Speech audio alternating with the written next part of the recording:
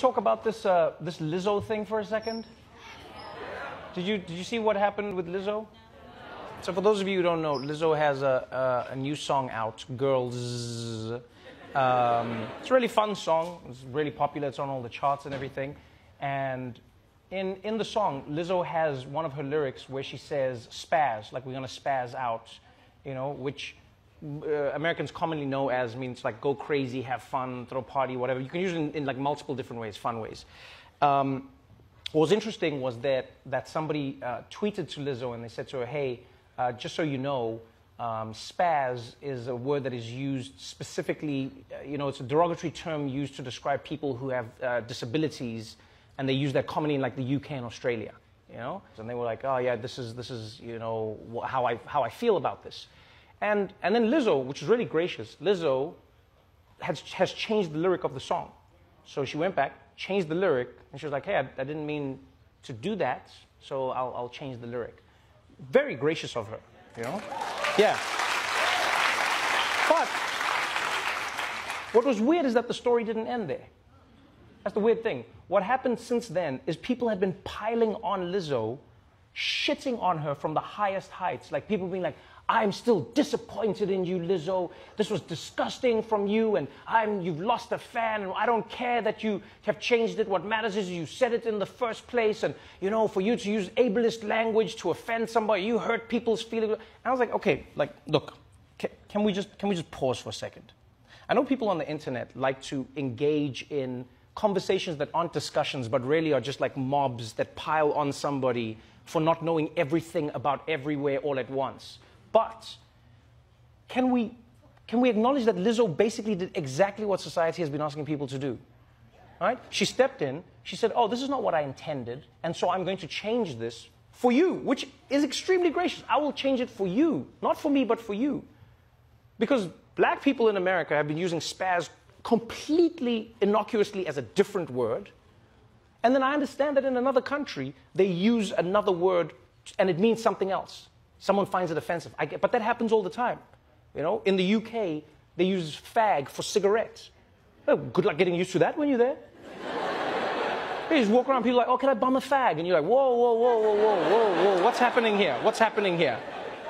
Right? But they're like, no, that's not what we mean. And you understand that. I feel like we're living in a world where people have gotten so used to you know, parading as the most virtuous or as the you know, just like the most righteous person, that they've gone to a point where they make it seem like language has no nuance, language has no context, which is even more important, and then they want to imply that there is some sort of intention on people even when there isn't, right?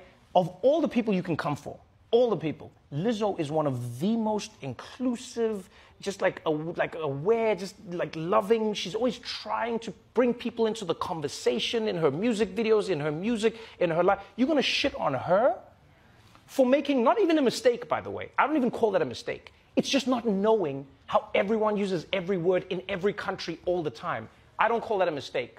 You know, in South Africa, we have a word that we say for those kinds of things. It's really simple. We say esan. And esan just basically means like, wow. It's like, yeah, the thing, you weren't wrong, I wasn't wrong. Esan. Like something happened that wasn't great, but nobody's almost like to blame for the thing.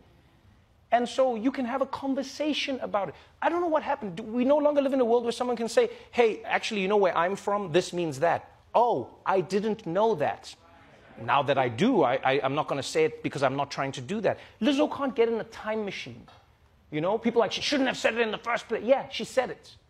Then she changed it. Now, what do you want her to do? I want her, what, to go back in time and then change her knowledge of, what do you want her to do? Why are you still piling in on? And what was interesting is I find this so interesting how you have these circles of people who claim to be woke or claim to be whatever, but then they use this as an opportunity to pile on Lizzo now.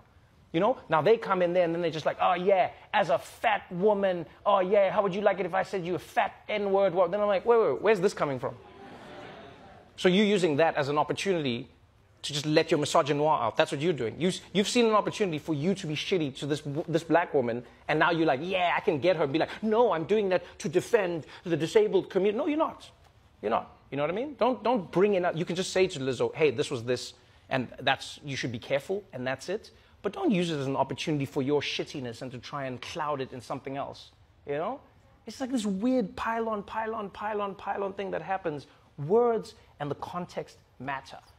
I really don't think it's healthy for us to be living in a world where people can say or do a thing that they don't know is a bad thing, and then we treat them as if they did know that it is a bad thing. You know, there's words that change all over the world. And I'm not giving blankets. I know someone's going to be like, whoa, so what are you saying, Trevor? I can say the N-word and because I didn't know. The N-word never meant anything else. No one's ever used it another way, you know? It's like back in the day, there was like some country where they're like, oh, a nigger is a warm fire that you can sit by at night to warm your hands. Come and join me by the nigger, family. That's not a thing. So I'm not saying that. The context of words matters. The nuance matters. If you're going to live in a world where people chew you up for trying and chew you up for apologizing and being accountable, even when, in my opinion, Lizzo might be like, I made a mistake. I don't think she did, but I think what she did on top of that was really gracious. She said, you know what? She came out and said, I wasn't trying to do this, but I'm going to try and make your life a little better. I'm going to try and put a bit of balm on this hurt that you have. You know? I think that's amazing. Now, the people are still going to pile on her? Out of here, man.